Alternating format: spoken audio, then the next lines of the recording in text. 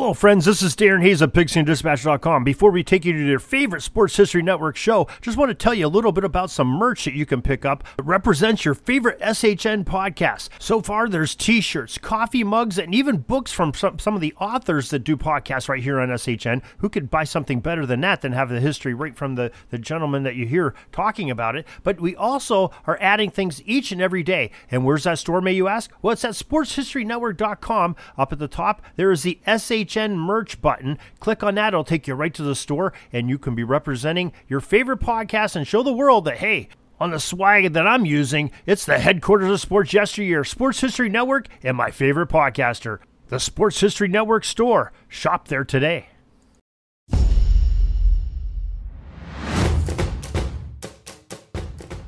Podcast number 4 here on the PFRA Podcast as part of the Sports History Network. And George and I have the pleasure to be joined by the son of a former great Hall of Famer who, in his time when he left the league, led his category in a number of statistical ones, and that's Jon Maynard.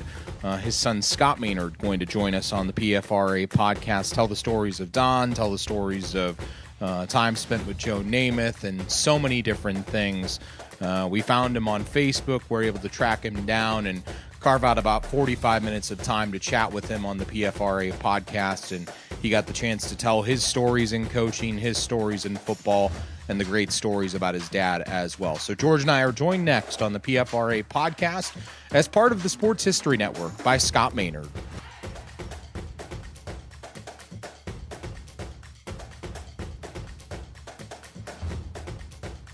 Pleased to be joined now on the Professional Football Researchers Association podcast by Scot Maynard.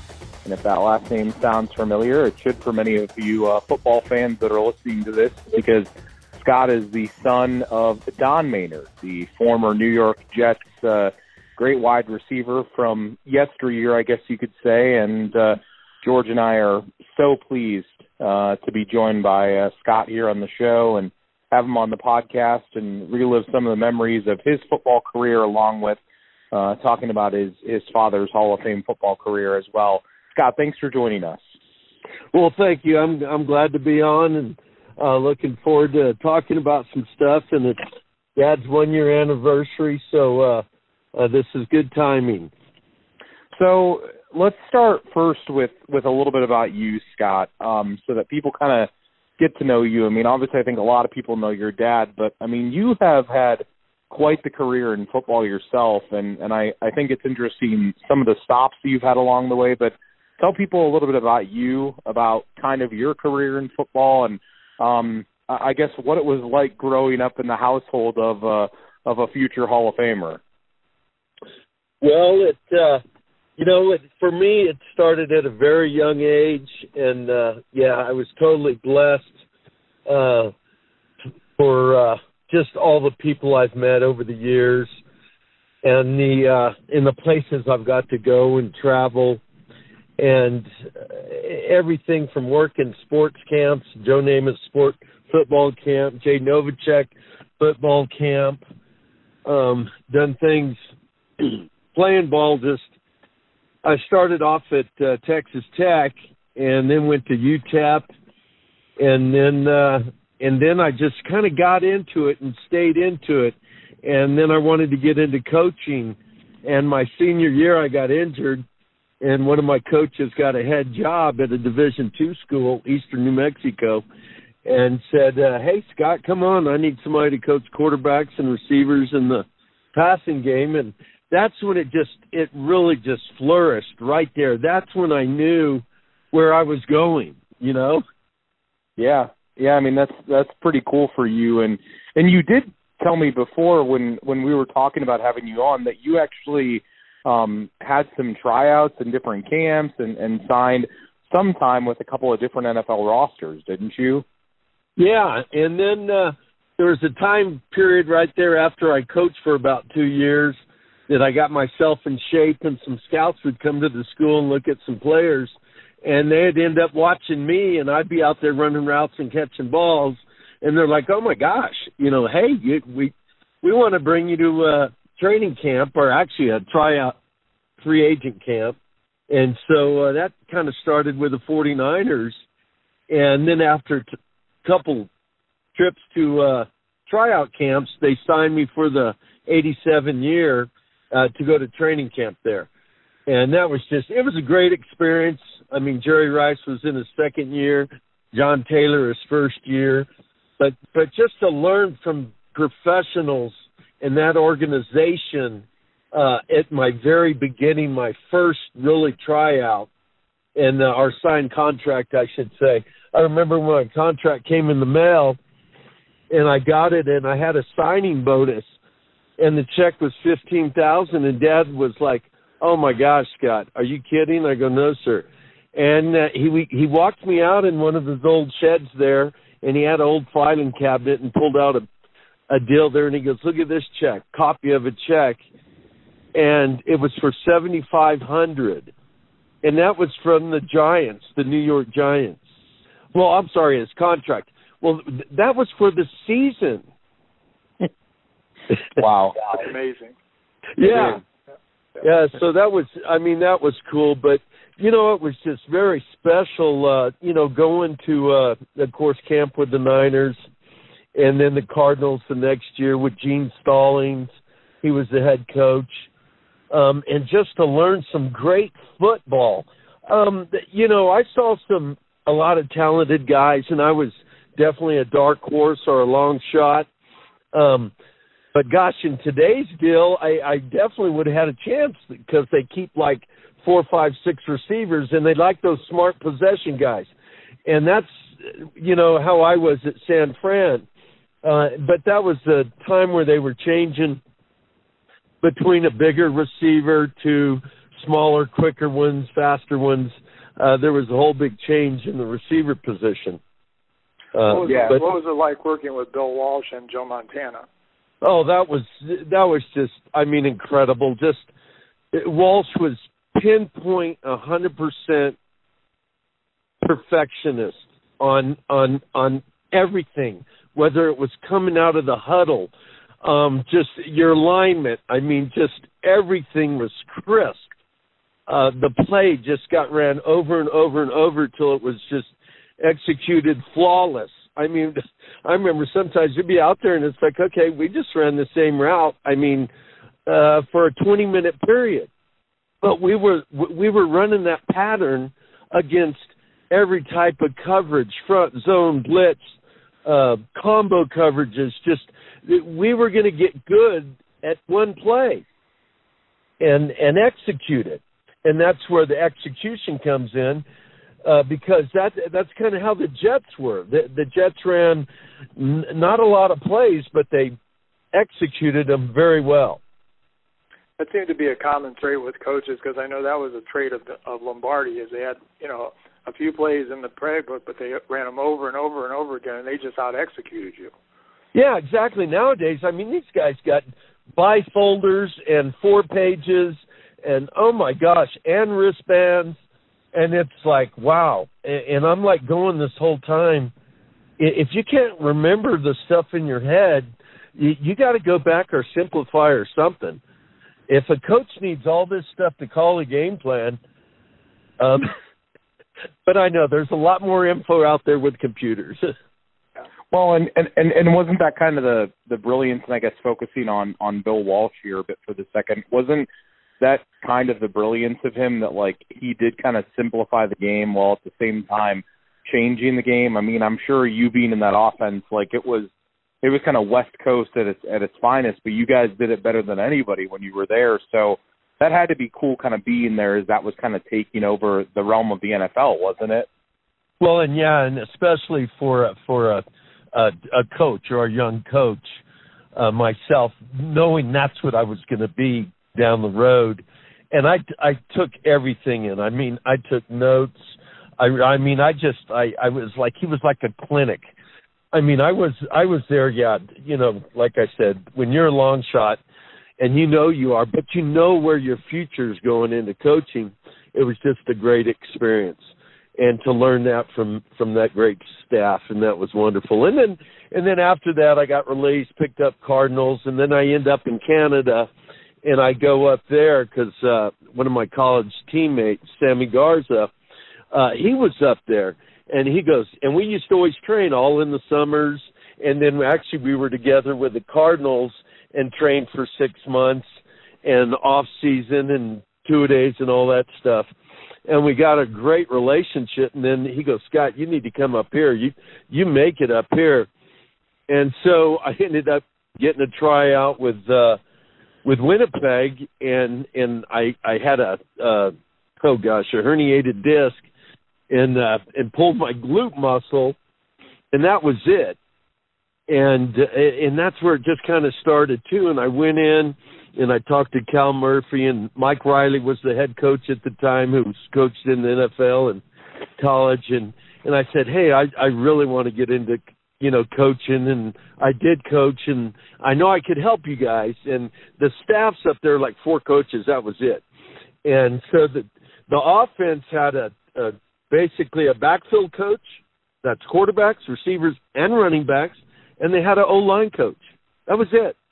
And then on defense, they got like 3 coaches. They got secondary, linebackers, and D-line. And then you had your head coach, and that was your staff. And so, it worked out where they said, you know what, we could use Scott, and he can help with special teams. And that's where I really got into coaching. And then it just took off, and we ended up winning the Grey Cup that year. And it was just fabulous. And then I ended up staying up in the CFL for about eight years. Then came back and got back into college ball, Idaho State, University of South Dakota.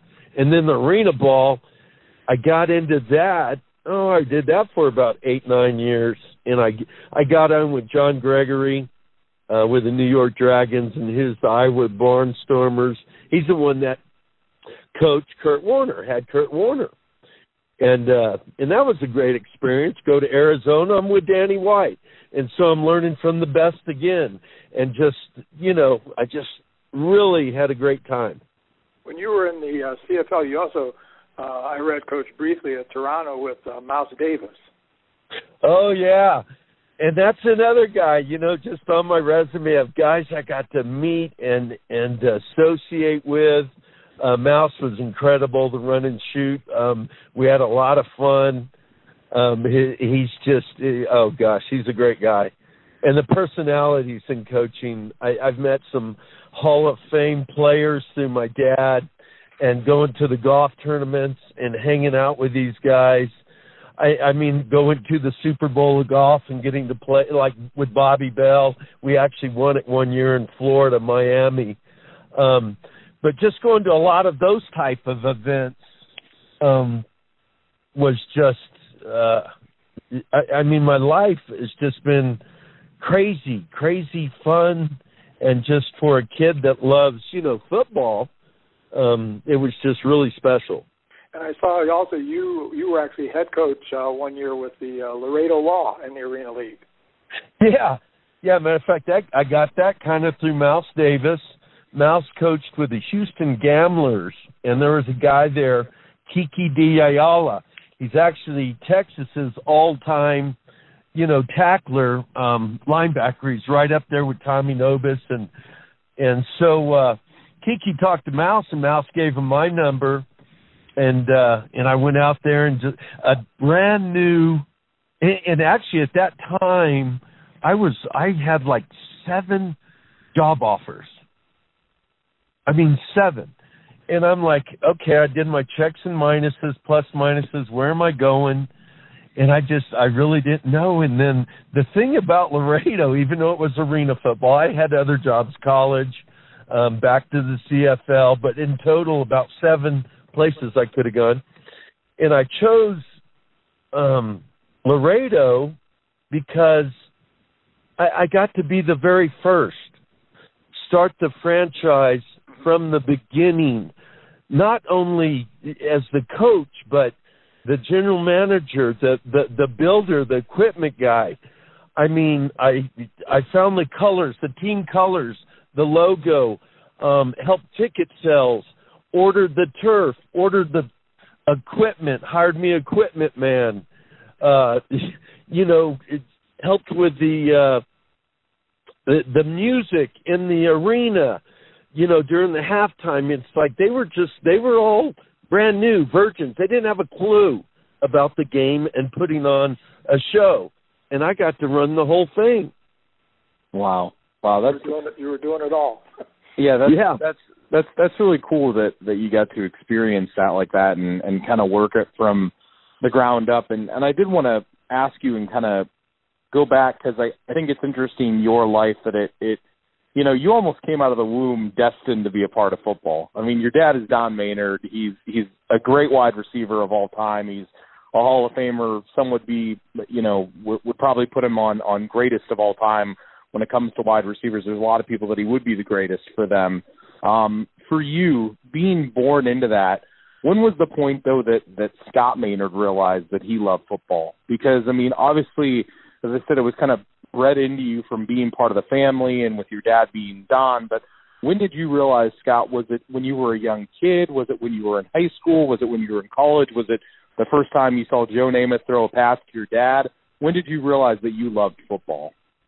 That nobody's ever asked me that question, and I think it's a great question, because it all started for me so young, even playing in my backyard with my German Shepherd, and I'd put on my little Hutch Little League uniform when I was 8, 9 years old, and him tackling me and going to different things in high school. But I the way Dad brought me up, it was about everything. It was all about other things in life, horses and golf and work and mowing yards and carrying somebody's groceries and doing all this stuff. So in high school and grade school, and of course he just got out and retired, and things weren't crazy like they are now.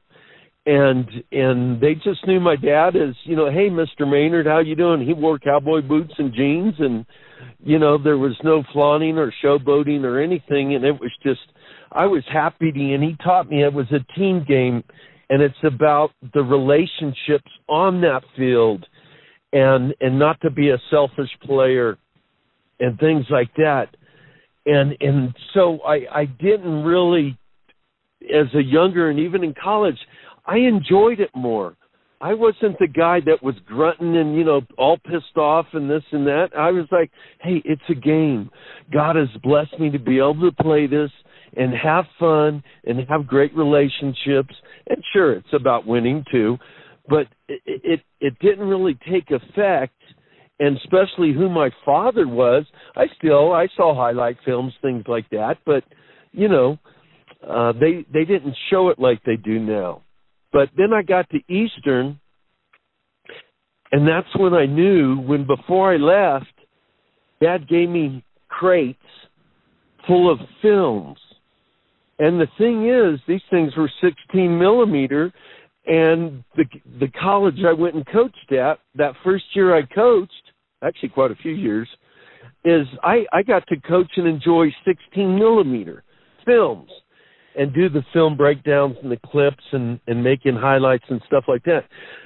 And he gave me the playbook, and we'd sit down and he would draw up the play, and then we would put it on the film. He goes, Scott, this is 71, or this is the slide, or the sprint route, or the KC.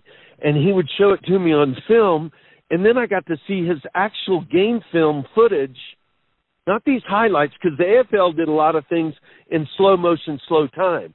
So a lot of people think, these guys weren't very fast. It's like, you know what? You see Maynard and Allworth going full speed in the real film? These guys were cats. I mean, they were so fast.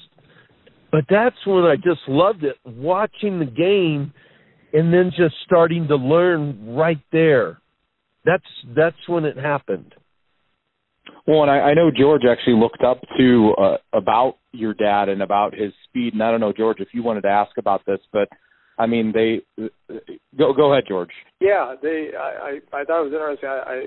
I listened to an interview that your dad did, and he basically said nobody ever caught him from behind. He said that he felt that he was the fastest at the time that he was in the league, and actually he originally came up, you mentioned sort of in passing the Giants, he originally came up with the Giants as a kick returner. And then, the Giants were loaded with wide receivers. He was there, your dad had such a stellar career. He played in some of the most important games in NFL history. And, the one thing that, I remember seeing your dad play in the 60s and the 70s, and he was just speed and just an amazing route runner. Yeah, well, he trained, he was way, way, way ahead of his time in his training and the things he did and the way he ran the routes. I mean, he designed, the rounded patterns, the speed cuts. Dad's the one that actually started that and developed it.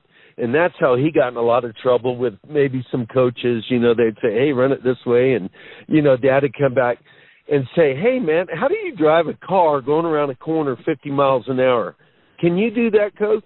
No, you got to slow down, put on the brakes, and go.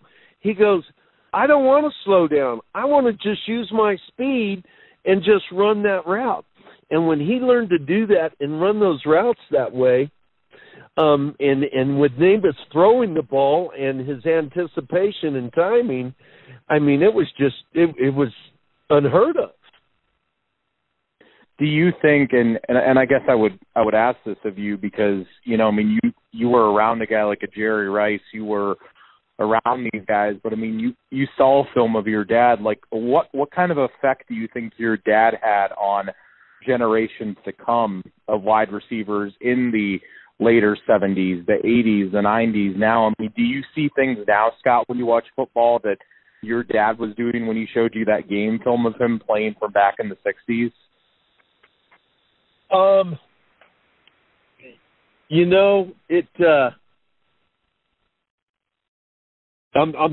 sorry, John. No, you're fine. And I just got to be honest. I had a text come in and I was reading it. I lost track there. No, you're fine. I can say that again. I mean, just watching that film of your dad, and seeing guys then come along in the NFL following him. I mean, do you think that he had an effect on the way the game was played for wide receivers as the years went on? Well, I think for some of the guys, that want to really study the position, they'd go back and research and watch. But honestly, even today, I don't know. I don't think they study and they go back. They just kind of, they become themselves. But they should, that's for sure. I mean, that's how you learn, is from watching guys before you. And there's still things they could learn today. I mean, I know one thing, if I coached the receivers in the NFL, I could teach them a lot of things that they're not doing. And it's funny because I've gone to training camps and I've gone to Pro Bowls and I've watched receiver coaches and certain things.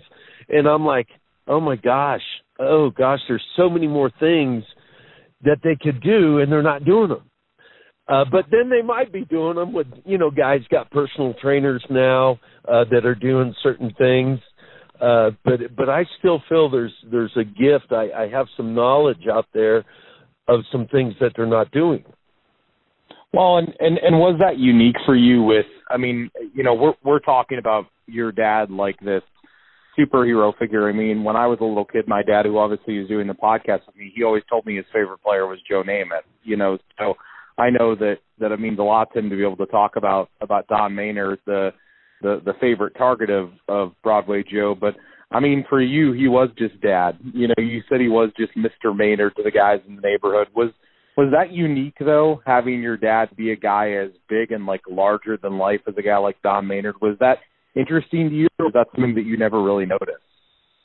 No, I never really noticed it. I could see the respect of businessmen or people or neighbors, but it wasn't on Dad's football ability. It was his helping, his friendliness, his caring about somebody that attracted I don't know. He didn't have to be, a football star. He was a human being star. You know what I'm saying? Which is kind of unique, and he took a lot of pride in that. And it goes back to the good book, the Bible. Treat somebody how you want them to treat you, and it was more on that. But then when you are the echelon and the top in your game, going to the all-star games or when the teammates can see it, and you read the articles on him of coaches saying things that they've seen Maynard do, things that they've never seen any other man or player do. Kind of the same thing when Namath came out. It was like every coach in the NFL was like, oh, my gosh, nobody can throw, move, footwork, quick work, release. He was just a phenom. And it was kind of one of those same things with Dad, the way he ran certain routes and patterns and deep ball and his deceptiveness and his change of pace. It was things nobody used that he used, that he just got better and better at it. So do you think that 12 and 13, meaning Namath and your dad, do you think they were like born to play on the same football field together? I mean, that's kind of interesting, but I mean, coming up at the same time, they were kind of born to be together, weren't they? Oh, no doubt. No doubt. No, I mean, that makeup and match, it's like putting a certain engine in a Ferrari. I mean, it's got to have the right suspension, the right this, the right that, the right torque, the right build for it to just work. And those two were that way. And it's crazy. And they could have passed so much more and probably just got all kinds of numbers, but it wasn't, the Maynard Namath show. I mean, there was Sauer, there was Lamons, there was Blake Turner, there was Snell, there was Boozer, there was Riggins. I mean, you got to get the ball to all these people. Yep, they were a well-rounded team. Did your dad ever share with you what it was like being coached by Weeb Ewbank, who's another Hall of Famer? Well, not too much about that. It's funny. I do have I wrote Weeb. I don't know if I wrote or I got a letter from him when I was in Canada about 1993, and it was from Weeb Ewbank, or I wrote him, and he wrote me back a 2-page letter, and I still have it. I need to frame it. But just talking about coaching, and he was like, Scott, he goes, you have the greatest football player as a father that could teach you everything you need to know about football. He goes, I thank you for asking me, and I could help you, but he goes, you got the best right there, which was quite a thing of Weeb to say about Dad. I thought it was interesting. I saw that your dad, after his playing career was over, he was a teacher, he was an entrepreneur, and that he also did a lot of charity work, which you sort of alluded to when you just talked about him, the kind of person he was. Can you talk a little bit about some of the charity work your dad was involved in? Well, when it comes to right when he retired, I remember I would travel with him, even when he was playing in the late 60s.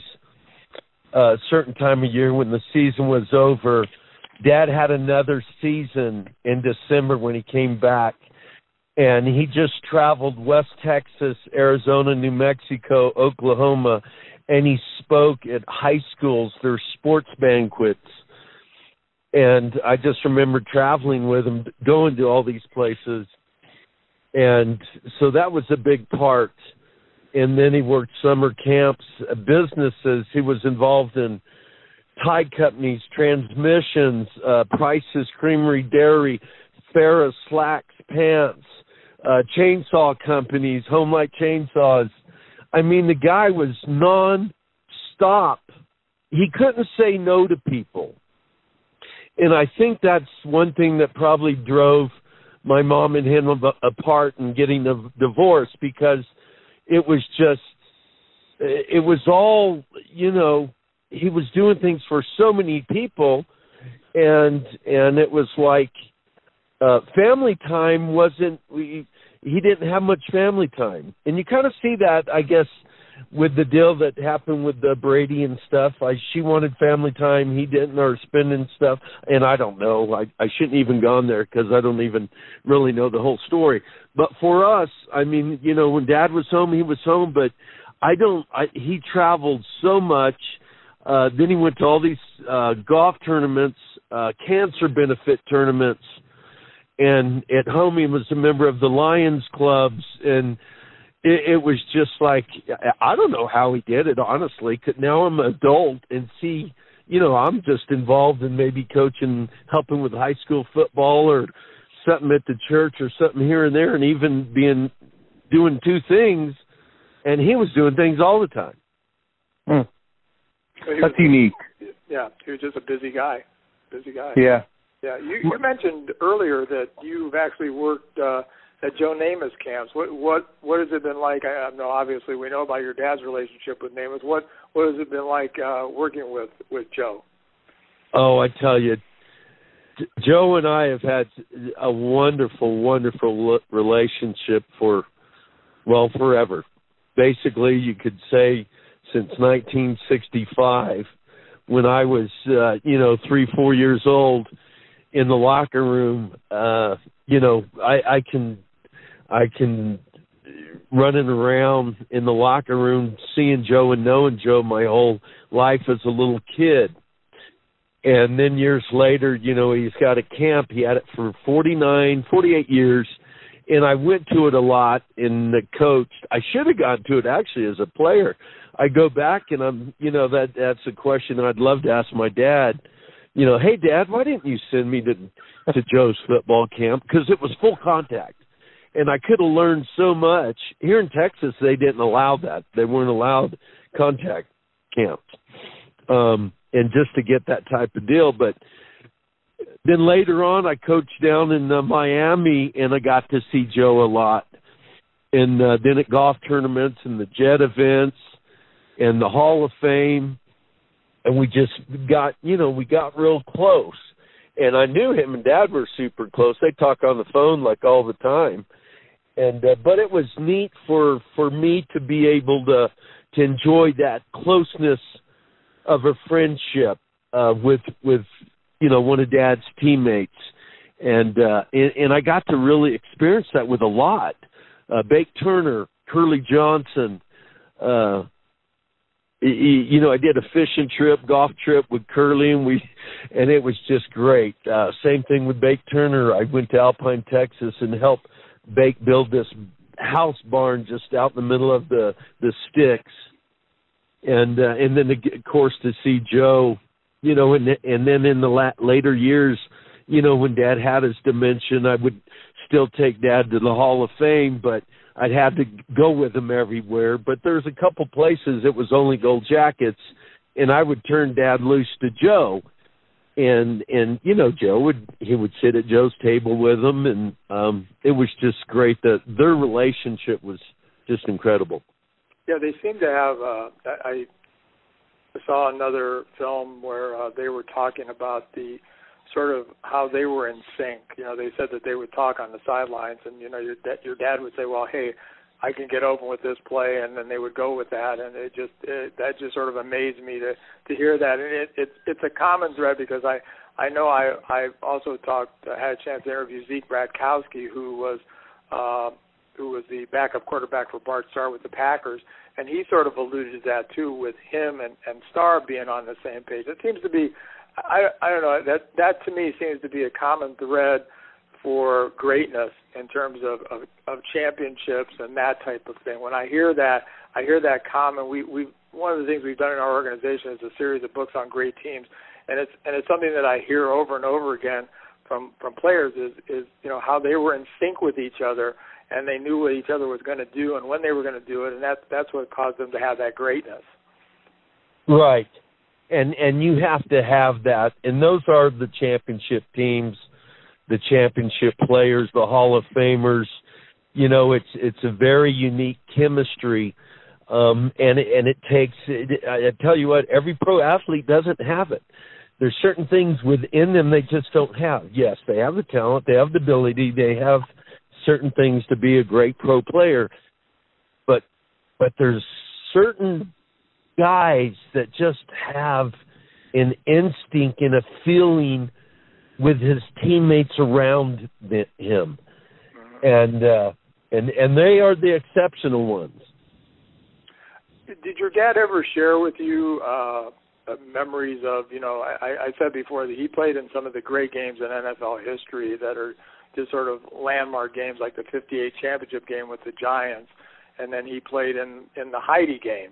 When I was amazed, because I remember watching the Heidi game, but then I saw your dad had like 10 catches and over 200 yards receiving in that game. And then the AFC championship game when he said the pass that he caught late in the game just before the touchdown pass from Namath, which he considered one of the greatest in his career. And then being a decoy in Super Bowl III, and then a game I remember, and I don't know if he ever talked to you about it, but I remember seeing him on a Monday night game in 1972 against the Raiders, where Namath threw for over 400 yards, and your dad caught 7 balls for over 130 yards. And it seemed to me the whole night I was watching on TV, it was Namath to Maynard, Namath to Maynard, Namath to Maynard. And I remember afterwards, John Madden, just saying, even though the Raiders won, how impressed he was with those Jet players, and particularly Namath and your dad. Did he ever talk to you about some of those great games that he played in? Or was he pretty quiet about that type of stuff? Well, he really was. He was really he was humble. I mean, he wasn't going to talk football unless I was really going to ask about it. And even in high school or later on in college, Dad wasn't that way. And it's funny because I kind of wish sometimes he was the opposite, that he pushed me more and showed me a little bit more. But he just wanted me to be my own man and own person and enjoy what I did enjoy. But, when it was time to talk about the games, he said, son, I played in all of them. I played in the big ones. I played in the Mud Bowl, the this bowl, the that bowl, the Heidi Bowl, the, blue-gray game. And he goes, I've got to play in stadiums, the passing games, where even the Colt game where the Colts and I think that could have been 72 also. The Jets and the Colts did like over 800 yards passing offense. But that Monday night game in 72, that was incredible. That was one of the best, especially me as a son getting to watch. I've watched that full game and the commentary, which is incredible. Frank Gifford, and Frank was one of Dad's teammates. And, of course, the way even Cosell that they talked about my father, of course, the record was coming up and he broke it in that game. And, later on, it's like they were more upset that they didn't stop the game and, give Dad the game ball and this and that and honor him. And a lot of people just thought it was one of the Al Davis, Raider snubs. They were going to let, the Jets in their stadium have any honor.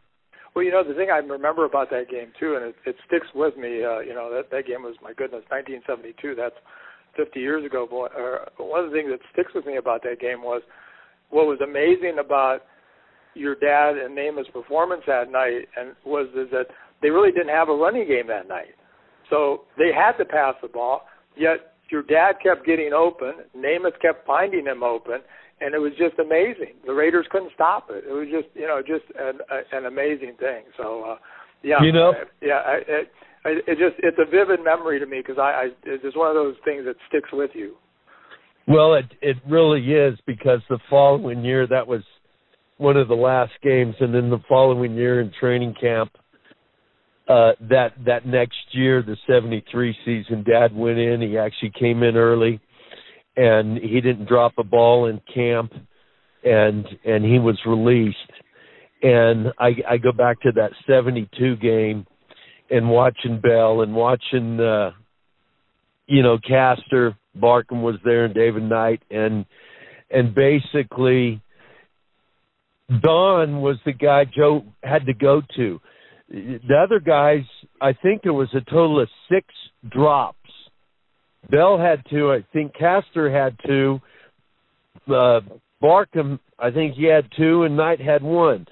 And it was just like, and Dodd caught all of them, all 8. And Joe missed them on another go that should have been a touchdown. Mm-hmm. That would have gave him probably over 200 yards for that game. That was an amazing performance. It really was. Yeah, especially for a 36-year-old. Yeah. Hey, you mentioned one other thing that brought back memories to me, too, because we grew up sort of the same time frame. When you said Hutch, I remember it seemed like every kid in my neighborhood, me included, had those Hutch helmets back then. So that you brought back a memory there. That I have to say, I think we all had that Hutch equipment back then. Yeah, we did. I've got it in my photo album, and I'm wearing the Hutch uniform and the helmet and the shoulder pads, and mine's all Jets, of course. And then my German Shepherd is sitting right next to me, and my German Shepherd sitting and me standing, his top of his head like goes up to my neck. So when I used to run around the yard carrying the little football, and that dog would just tackle me. And it was like, that was my first real experience with football and tackle football, and I loved it. Yeah. Hey, Scott, I guess one last question. What is Scot Maynard doing today? Well, I am living in a beautiful resort town, Ruidoso, New Mexico, in the mountains, and it's got a mountain here, peak of like 14.7 or something, and I live at the base of the mountain on Ski Run Road, it's called, along a creek. And, me and my dad used to come up here to the mountains camping, hunting, fishing, and playing golf. And I just fell in love with this place. And when my mom died in 98, I came up here and brought my trailer, my camper. And I found this piece of property. And it was a God thing, I just been praying what to do. I finished coaching. I just left Canada, and I was taking a hiatus, because of my mom dying, and I wasn't going to coach for a year. And I found this place, and Dad came up to look at it, and I go, Dad, I found my place, and he goes, son, it's nice. It's 33 acres, and there was this 9,000 square foot lodge that sat empty for 28 years and just trash all over the property, but it was beautiful. And I go, Dad, this is it, and I need to borrow some money.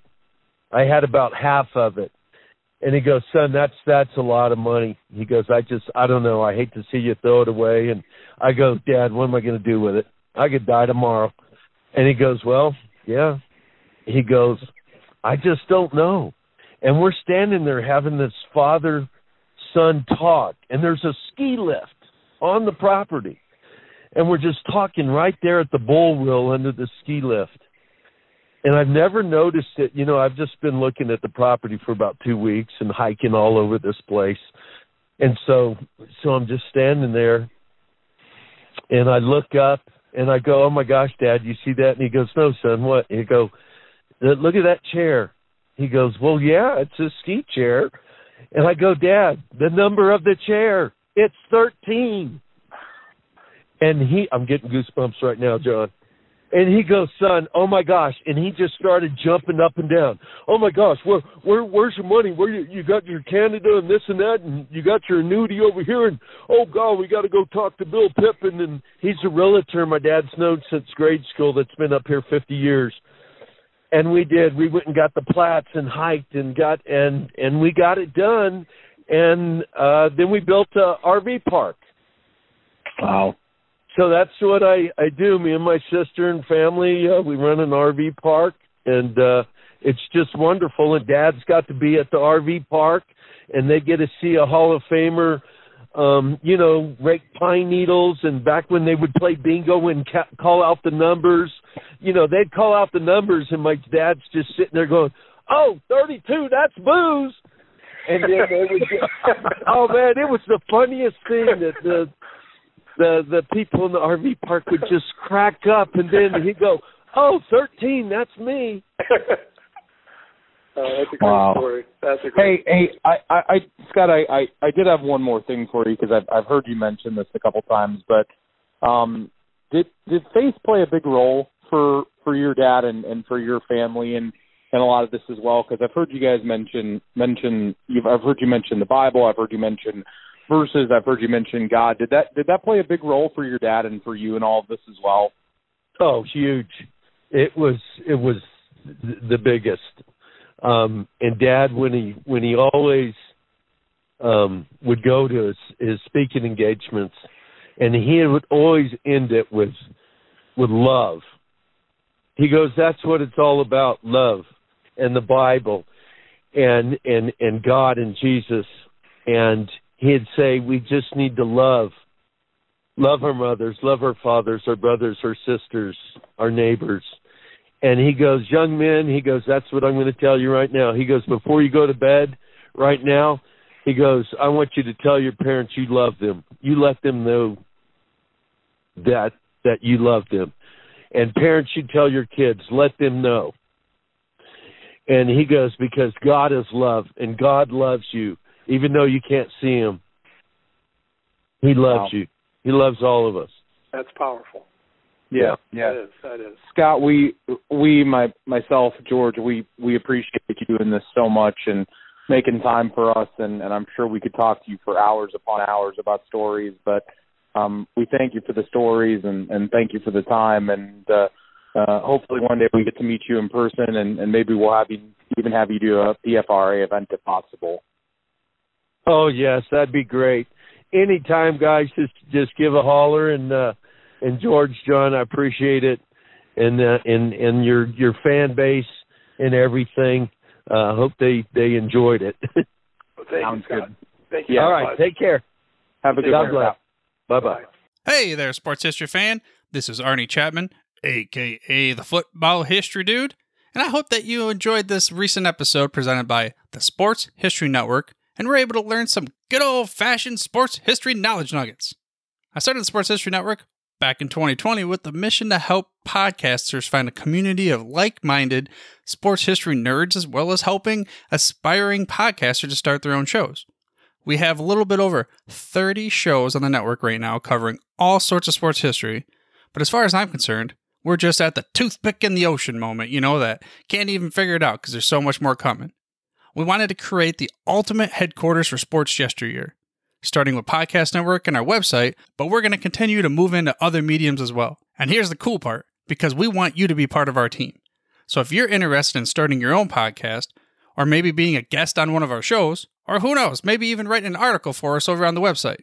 Seriously, all you gotta do is reach out to us on the contact page over at sportshistorynetwork.com. You can be as technologically savvy as a Neanderthal tapping on a stone trying to figure out this whole hieroglyphics thing back in the day. Again, it doesn't matter, because even if you don't understand the whole podcast space, we have a production team that can pretty much help you out with doing everything. All you gotta do, head over to sportshistorynetwork.com, head to the contact page, fill it out. That message goes right to me, and I'll reach out to you as soon as I can. But for now, dude, I'm through if you're through.